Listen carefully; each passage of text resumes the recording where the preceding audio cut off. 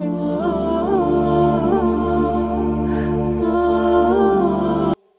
last verse that he actually read, or the second last verse, was about how Shaytaan comes to everyone, and when he does come to you, what should you do? وَإِمَّا يَنزَغَنَّكَ مِنَ الشَّيْطَانِ نَزْغٍ. When Shaytaan comes in to try and attack you by the whisper, he whispers things, all sorts of things. Fight it off and say, أعوذ بالله من الشيطان الرجيم.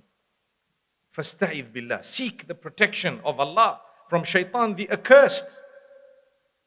And this address is from Allah through the Prophet Muhammad, peace be upon him, for all of us. Whenever Shaytaan comes to you, what should you do? With his whispers, you should say, أعوذ بالله من الشيطان الرجيم. I seek protection in Allah from Shaytaan the accursed. And continue saying that and believe that Allah will protect you. And continue. So it means Shaytaan will come and does come to you and I. No matter how holy or pious you think you are, Shaytaan does come to you every day in different ways. He might come to you in the form of a thought. He might come to you in the form of anything.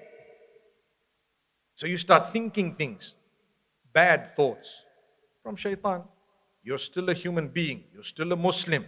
You're still a good person. Seek the help of Allah and continue and move ahead and don't stop where you are.